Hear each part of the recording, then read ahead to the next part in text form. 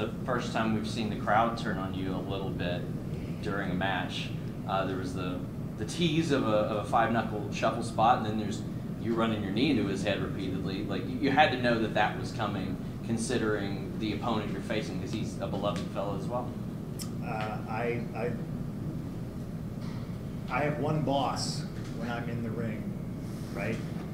And I often like to say I have no boss when I'm in the ring, but the truth is the people. And I listen to them, and, you know, sometimes I go with the flow and I let them take me places, and sometimes, you know, regardless of a 7-year gap, I've been doing this for a minute, I know what I'm doing, you know? And to me, it's fun just to fuck with people. And, you know, that's the whole juice for me, right? It's getting reactions, getting different reactions, and kind of getting to play with that. And, you know, 16 years ago today, we lost Eddie Guerrero, and I just thought, man, I'm wrestling a dude tonight named Eddie.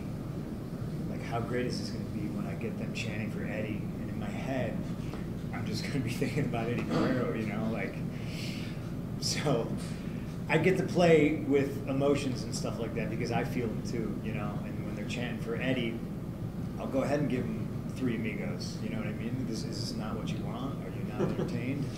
It's just, I never really expect to get booed or to get cheered. I have a pretty good idea, and I think what I'm really, really excellent at is reading the room. Again, pulling back the curtain. It's one of the reasons why after, you know, a Friday ago when me and Eddie did the promo in the ring, I didn't want people to see me or him until tonight, because I figured Hay was in the barn, we'd set the stage. I didn't want to go and influence them either way any more than we already did. And let's just let the chips lie where they are. And Saturday we'll go out there and we'll see what's what. And that's what I did.